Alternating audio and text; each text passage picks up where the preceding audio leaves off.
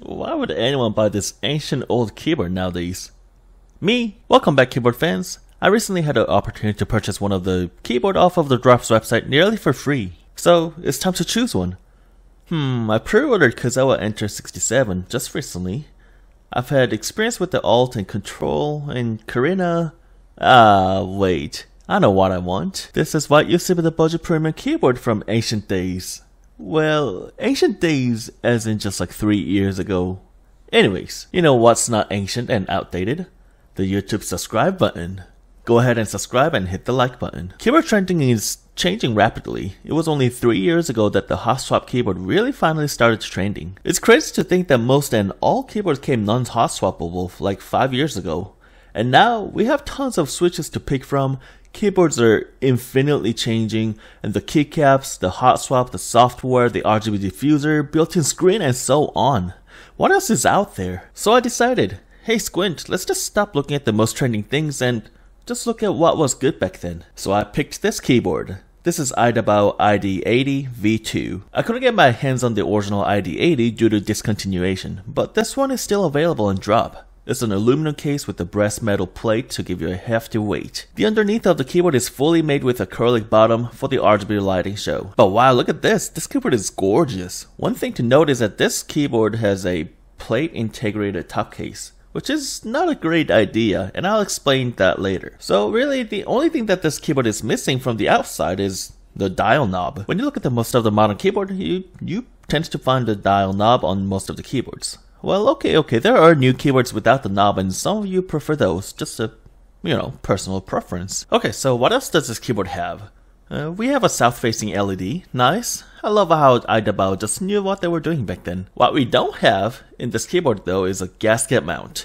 If you look, almost all keyboard nowadays will say it's a gasket mount. Well, whether it's true or not, but they said that it is. But this one is a top mount keyboard, meaning the PCB and the plate is actually mounted to the top case of the board. This method of mounting is kind of revolutionary back then. Most of the keyboards back then had a bottom case mount, but this one was mounted on the top. So is it bad? Is it good? Is it just okay? Well, we'll see about that during the sound test. Alrighty, so enough of the keyboard. So switches, yes. I don't want to stay outside of the trend when it comes to the switches. I'll be honest, the switches back in the day sucked a lot.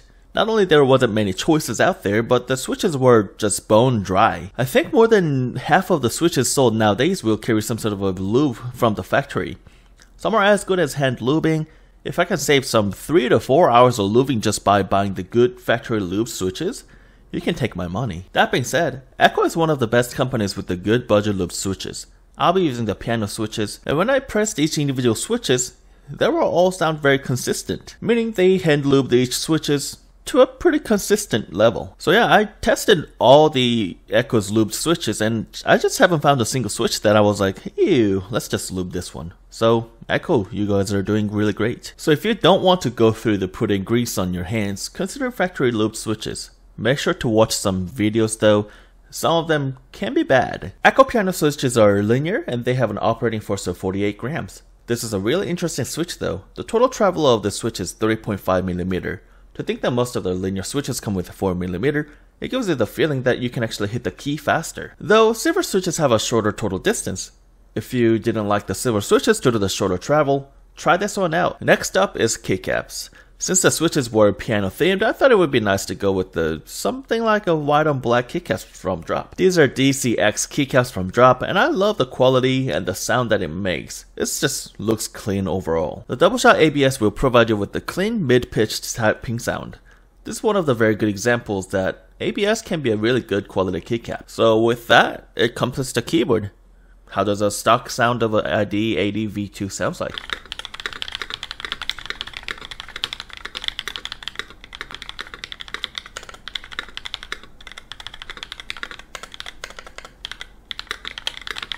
It's honestly not bad. Good in fact. The only thing this keyboard is suffering from is the reverb of the top case.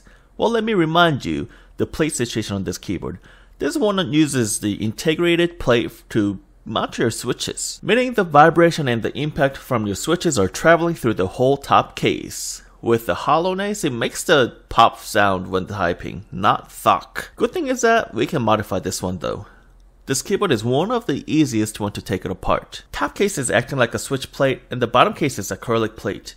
This keyboard is a south-facing LED with the screwed-in stabilizers, and I'm only planning to deploy a few mods to this keyboard.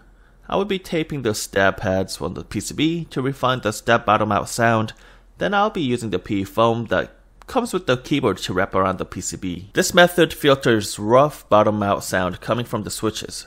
Then I'll load my stabilizers, then cut out the PE foam for them. I'm almost done here. I just have to assemble all my parts back together and voila!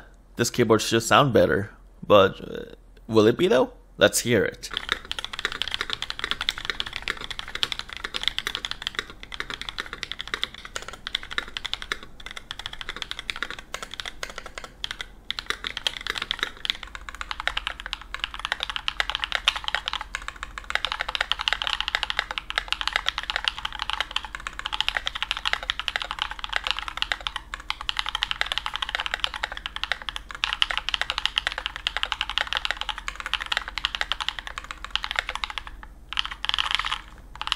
You know what? I don't think I fixed the issue of the hollowness. In fact, I think I just changed the sound of the board rather than making it better. The cause of it has to do with the top plate being integrated. With it being the top mount without any gasket to the plate, there's nothing to prevent the vibration and the sound to travel back to you. The whole top case actually amplifies the sound coming from the switches. So unless I can figure some ways out to prevent the vibration coming from the switches to the top case, I'll just never be able to make this keyboard as sound good as the modern keyboards. So final thoughts on this keyboard.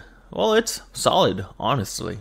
I think it is still a viable option even nowadays with all the trends. However though, you can't really say that it will perform as good as the Monskix series, Keychron Q series, the Zoom 75, and all the other trending keyboards. Especially if this keyboard isn't on sale, it costs you $200 US. There's a lot of different options you can get nowadays with that kind of money.